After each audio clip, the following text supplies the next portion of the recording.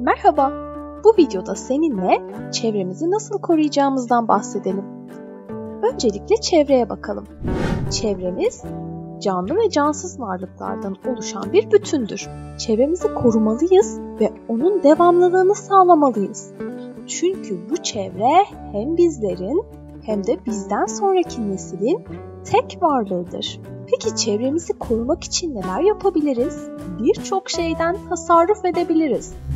Tasarruf etmek demek, elimizde bulunan değerlerin kıymetini bilmek demektir ve onları bir sonraki neslin kullanabilmesini sağlamaktır. Peki çevremizi korumak için neler yaparız? Su tasarrufu yapabiliriz. Lütfen evde açık musluk gördüğünde hemen onu kapat. Ya da kapattığın halde damlayan bir musluk görüyorsan hemen aile bireylerine haber ver ve onun tamir edilmesini sağla. Bu senin sudan tasarruf etmeni sağlayacaktır. Bu sayede de tükenen su kaynaklarımıza biraz destek olmuş olursun. Veya banyo yapacağın zaman küveti doldurmak yerine duş almayı tercih et. Çok daha az su kullanmış olursun. Pilleri kullanmaktan kaçın. Eğer pil kullandıysan o pillerle işin bittiğinde lütfen pilleri çöpe değil ayrı bir yere biriktir. Çünkü piller geri dönüştürülebilir maddelerdir. Bahar ve yaz aylarında pikniğe gittiğinde oluşan çöpleri yerlere ya da çevredeki su kaynaklarına atmamalısın. Bunun yerine geri dönüştürülebilir çöp poşetlerini kullanmalısın.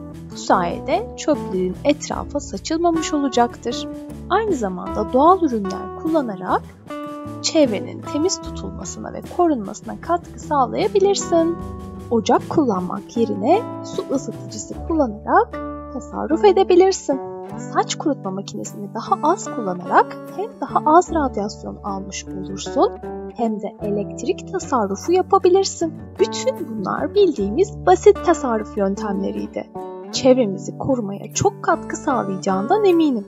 Ayrıca evimizde bulunan çöpleri ayrı ayrı tutmalıyız. Ne demek bu? Yani eğer kızartma yaptıysanız ve bu kızartma yağını lavaboya dökecekseniz lütfen aileni uyar. Kızartma yağlarını cam kavanozlarda biriktirerek geri dönüşüm için belediyelere ulaştırabilirsiniz. Ya da cam, plastik veya metal atıklar için ayrılan geri dönüşüm kutularını kullanabilirsiniz. Lütfen öğrendiğin bilgileri ailenle de paylaşmayı, arkadaşlarına da söylemeyi unutma. Kendine iyi bak, yumurla kal, çevreni koru, hoşça kal.